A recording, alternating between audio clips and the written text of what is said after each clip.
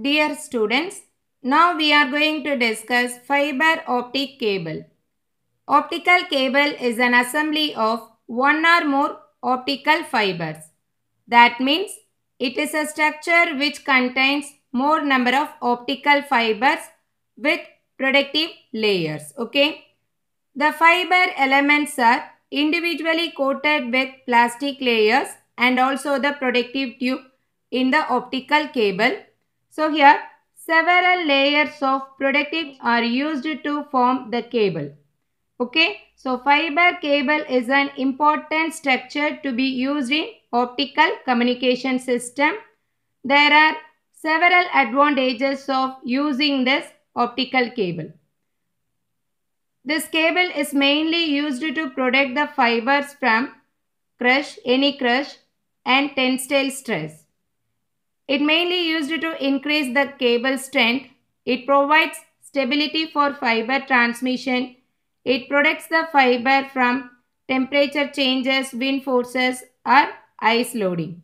There are two basic cable structures used in optical communication. One is tight buffered fiber cable, loose buffered fiber cable. So in this tight buffered fiber cable, there are several layers of protective shield. Okay. So here we are having this glass fiber with cladding at the center of the cable. Then we are having fiber coating with 250 micrometer diameter. Then we are having fiber buffer that is 900 micrometer diameter range. So here each fiber is individually encapsulated within its own 900 micrometer diameter plastic buffer. So it provides more strength to the fiber.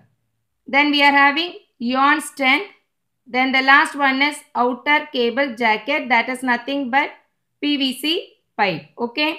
So here each fiber is encapsulated with plastic buffer. Okay. So it provides more strength to the fiber cable to protect fiber from environmental changes. So this fiber cable is mainly used for indoor applications. Okay. So next one is loose buffered fiber cable.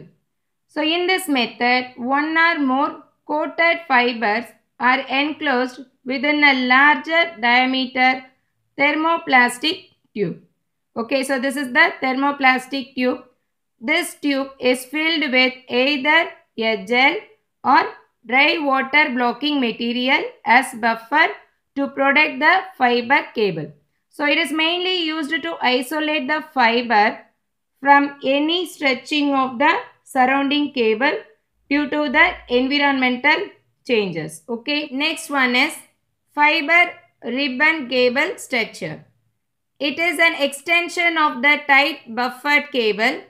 It is a long continuous ribbon arrangement of fibers that are aligned precisely to next each other. So each fiber is a coated fiber to protect itself. So here we can use 250 micrometer as outer diameter. We can encapsulate all these fibers using plastic. So here we are using a common plastic encapsulation. You will understand this one. This is called as a ribbon cable structure. The aligned fibers are encapsulated in a plastic buffer coating, or we can say jacket. Okay.